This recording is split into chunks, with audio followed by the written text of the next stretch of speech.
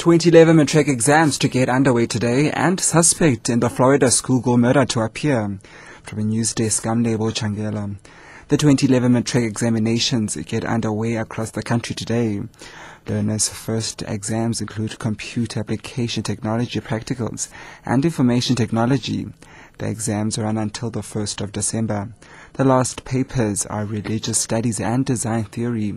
Gauteng Education Department spokesperson Charles Patlani says his department is ready for the exams. We have a number of centers in the province, and 88,000 full-time learners will be writing the exam, and we have 35,000 part-time learners. Although this week it's practical papers, next week will be the real start of the matric examination, when the majority of learners will be writing English First Additional Language on the 24th of October.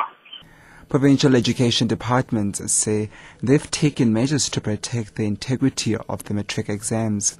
Western Cape Department spokesperson Brian Schroeder. We have staff members in the department that are very experienced, and we are confident that that will go well. Of course, an examination is always something where along the line and chain there are people involved, and your security is always just as good as the weakest link in your chain. We are vigilant. We're not concerned about it. We have strict security in place all along the line, and we certainly hope that nothing goes wrong, because all that it does is it jeopardizes the future of our candidates. The man arrested for the kidnapping and murder of a Florida schoolgirl will appear in the Krugersdorp Magistrates Court on Gauteng's West Rand this morning. 17-year-old Louise Duval was kidnapped while walking to school last Wednesday morning.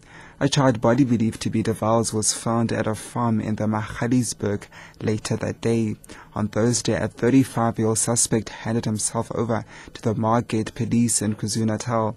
He allegedly confessed to the crime. Reports. Police say the suspect faces charges of murder, kidnapping, sexual assault and rape. More charges could be added. Police are investigating whether the suspect could be the so-called Sunday serial rapist who raped a number of young girls in Gauteng and Northwest on Sundays.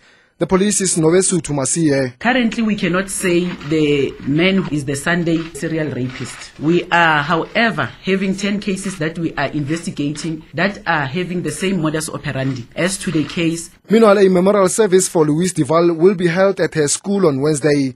SABC News. And 3 people have been killed in an accident near Hammanskraal, north of Pretoria. Paramedics say the car the people were in overturned after what is believed to have been a mechanical fault on the trailer they were towing. When emergency services arrived at the scene on the N1, they found a man and a woman dead on the scene.